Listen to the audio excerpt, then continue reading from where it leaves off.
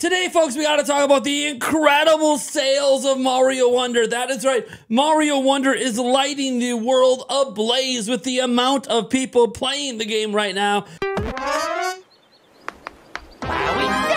Setting all-time records for Mario game sales during launch. In fact, especially when considering the Nintendo Switch itself, Mario Wonder is ablazing a fresh, never-ran-before trail. It's pretty awesome, and we're going to be giving you a lot of sales updates in today's video. We also have a smidge of a potential update on Nintendo Switch 2. Just a little tiny one. It's not our headline today, but we're going to throw that towards the end just so you guys have all of the latest on Nintendo Switch 2. But before we dive in, I just want to remind you that, hey, we're on our road to 150,000 subscribers here in the spooky month of October. So I would appreciate if you go ahead and drop a like, subscribe to the channel if you're interested in this content and future updates on Nintendo news, especially the Nintendo Switch 2, and go ahead and ring-a-ling that ding-a-ling to be notified of all future uploads. All right, folks. What are we talking about? Well, we gotta focus in on Mario Wonder. You know what, editor? Cue that gameplay. Oh boy, this is gonna be pretty cool. Okay, he put up a trailer. What do you... Look, sometimes the editor doesn't always do what I tell him to, but hey, Mario Wonder is just wrecking the world right now. We all know, or if you didn't know, I mean, if you watch Nintendo Prime's YouTube channel, you would already know that Mario Wonder actually debuted at number 2 in the UK over the weekend, just behind Spider-Man 2. But oh boy, that doesn't actually tell the full story. We won't have exact sales figures here in North America, pretty much until Nintendo gives it to us, and even an idea of if it was the bestseller in the United States until the middle of November, according to used to be called the MPD, now it's called something else. I don't know. We'll talk about that in the future. But we do finally know a lot more about how much Mario Wonder has been dominating during launch weekend. According to Nintendo themselves, Mario Wonder was the best-selling game in the whole of Europe.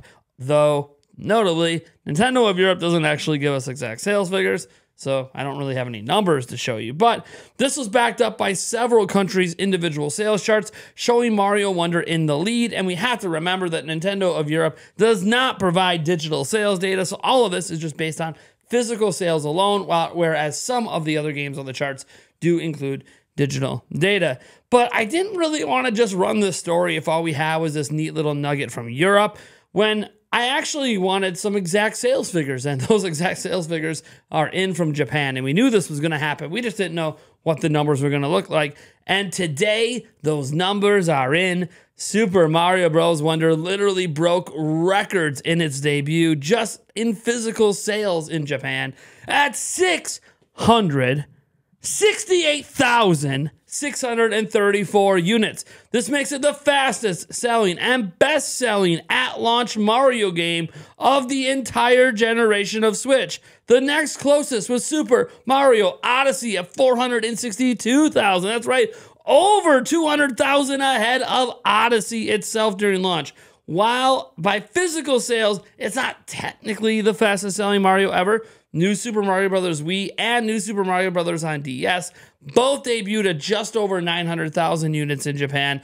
Back in those days, games were only available physically for Nintendo. We don't know the digital sales in Japan right now, but it is reasonable to think that at least a third of all sales were probably digital, which would mean that Mario Wonder topped 900K again and might have even crossed 1 million. However, Nintendo's going to have to confirm that in their financial reports sometime in 2024. The one coming up in November isn't going to actually be including October, so we're going to have to wait till 2024 to actually know how much it sold. And again, we might not get launch numbers, we'll just get lifetime to date numbers. But hey, it is what it is. Now, in comparison, Spider-Man 2 in Japan debuted at number 2, moving 77,348 units. And by most metrics for PlayStation games, this is just considered an okay launch, not a spectacular one. But this is, again, just based on prior launches of other games on PlayStation. And unfortunately, the real loser of the weekend, when it came at least to Japan, was Sonic. Sonic Superstars last week, like the entire week from launch through the weekend, so it had even more days on the market, only got it to debut at number 9 in Japan, moving 4,128 units. And you want to know how disappointing that might be for Sega?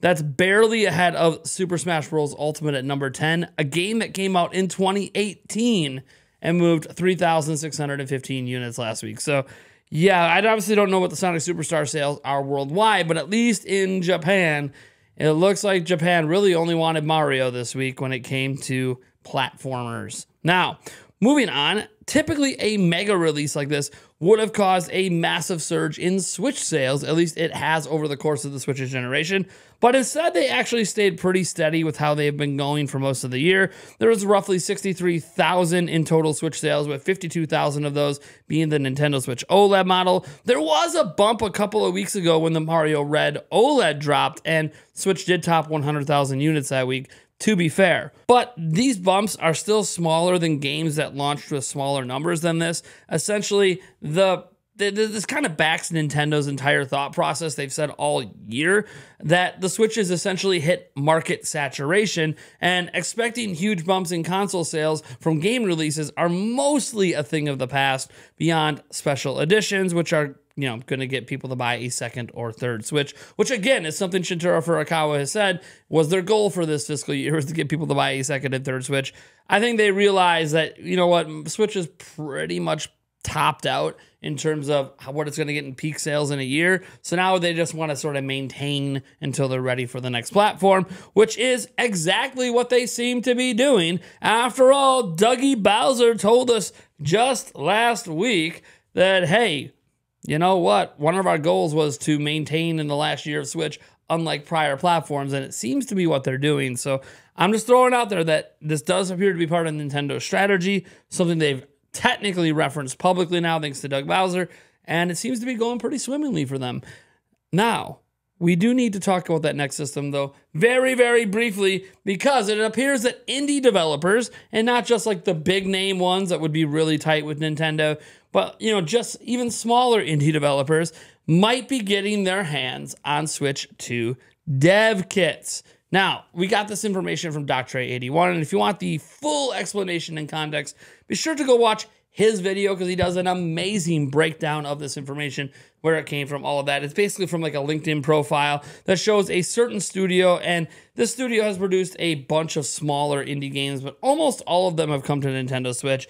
And on his profile, he lists an unannounced Unreal Engine 5 project, which none of their games, at least seemingly, use Unreal Engine 5 right now, and that they're actually working on to-be-announced games for a groundbreaking new hardware. Now, there's a little debate on if this TBA groundbreaking new hardware has been updated or not recently.